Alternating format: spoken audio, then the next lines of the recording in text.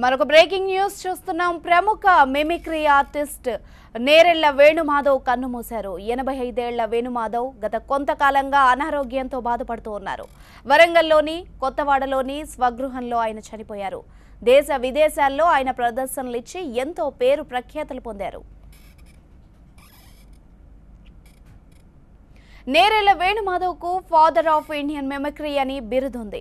ఆయనకు ప్రభుత్వం పద్మశ్రీ అవార్డునిచ్చి సత్కరించింది. 1947లో ఆయన కెరీర్ని ప్రారంభించారు. 1978లో ఏయూ ఆయనకు కళా ప్రపూర్ణ అవార్డుని బహూకరించింది. గత కొంతకాలంగా నేరెళ్ల వేణు మాధవ్ శ్వాసకోశ వ్యాధితో బాధపడుతూ ఉన్నారు. కాకతీయ యూనివర్సిటీ ఇగ్నో కూడా ఆయనకు గౌరవ డాక్టరేట్ ఇచ్చి సత్కరించాయి. మిమిక్రీలో అద్భుతమైన ప్రయోగాలు చేశారు. 1972లో ఎమ్మెల్సీగా ఎంపికయ్యారు.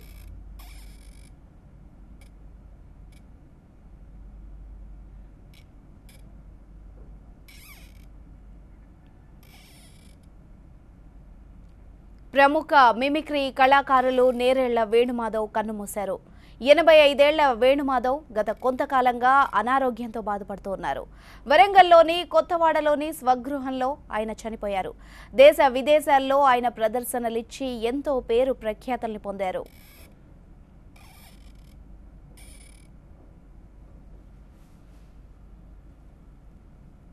నేరెళ్ల వేణు మాధవ్ కు ఫాదర్ ఆఫ్ ఇండియన్ మిమిక్రీ అనే బిరుదుంది. ఆయనకు ప్రభుత్వం పద్మశ్రీ అవార్డునిచ్చి సత్కరించింది.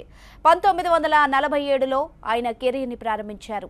1978లో ఏయూ ఆయనకు కళా ప్రపూర్ణ అవార్డుని బహూకరించింది. గత కొంతకాలంగా నేరెళ్ల వేణు మాధవ్ శ్వాసకోశ వ్యాధితో బాధపడుతున్నారు.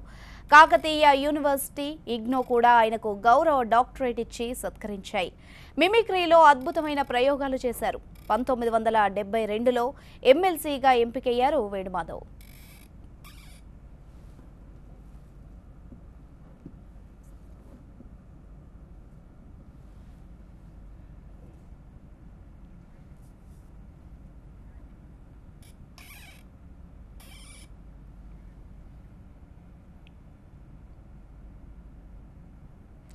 ప్రముఖ మిమిక్రీ ఆర్టిస్ట్ నేరెళ్ల వేణు మాధవ్ కన్నుమూశారు. 85 ఏళ్ల వేణు మాధవ్ గత కొంతకాలంగా అనారోగ్యంతో బాధపడుతూ ఉన్నారు. వరంగల్లోని కొత్తవాడలోని స్వగృహంలో ఆయన కన్నుమూశారు. దేశ విదేశాల్లో ఆయన ప్రదర్శనలిచ్చి ఎంతో పేరు ప్రఖ్యాతుల్ని పొందారు.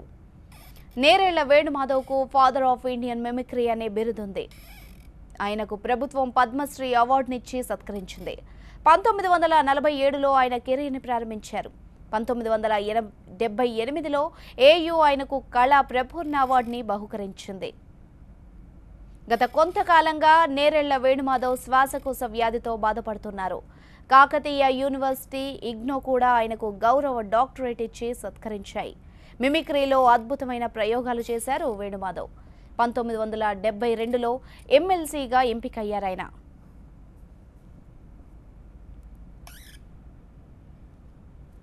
డిసెంబర్ 28, 1932లో వరంగల్లో జన్మించారు నేరెళ్ల వేణు మాధవ్. మిమిక్రీని తన ఇంటి పేరుగా మార్చుకున్న ఘనత ఆయనకు దక్కుతుంది. నేరెళ్ల వేణు మాధవ్కు ఇద్దరు కూతుళ్లున్నారు. మిమిక్రీ కళలో ఎంతో మందిని తీర్చిదిద్దిన ఘనత కూడా ఆయనకే దక్కుతుంది. తెలంగాణ అవతరణ దినోత్సవం సందర్భంగా కూడా నేరెళ్ల వేణు మాధవ్ను రాష్ట్ర ప్రభుత్వం ఘనంగా సన్మానించింది. బ్యాక్గ్రౌండ్ మ్యూజిక్ నోట్స్తో మిమిక్రీ చేయడంలో ఆయన దిట్ట.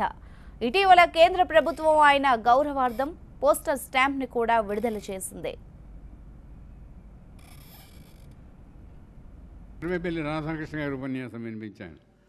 Our relations with your country have been close and intimate. In the period of our struggle for independence, we had great sympathy and support from your government and people. Nations hereafter have to compete with one another, not in making weapons of destruction and death, but in trying to relieve human suffering. And therefore, this act of collaboration is not an indication of future events. Jai Hind. అందరు తప్పటి కొట్టారు. Vajpayee president of India Narayana గారు మరి నిలబడి ఉన్నారు. మరి గబుక్కని మధ్యన పోతే అప్పుడు లాల్ బహదూర్ శాస్త్రి గారిని సంజీవయ్య గారు పరిచయం చేసి ఇమిటేట్ చేశారు. సంజీవయ్య గారు పరిచయం చేసి ఇమిటేట్ చేయగానే లాల్ బహదూర్ శాస్త్రి గారు నన్ను కౌగులించుకున్నారు. When I heard the speech of Gandhiji, I thought that I was purified myself. If I come, only certain people will come. All these devotees are present here, so thousands of persons are assembled here. I don't want to be a hindrance between you and these artists.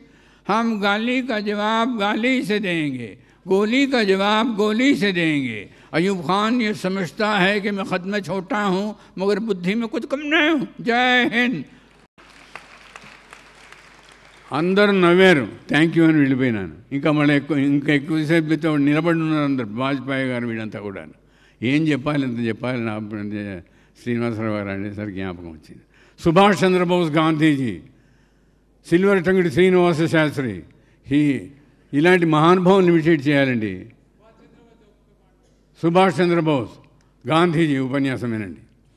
Subhash Chandrabose మనకేమిటంటే silver టంగుడి Srinivasa Sastry, పెద్దాడు Ramaswamy గారు, ఇంకా Annamalai university professors, already అన్న పేర్లు ఉన్నాయి నా దగ్గర. వీళ్ళందరినీ imitate చేయాలని ఉంది, ఎక్కడ దొరకడం లేదు.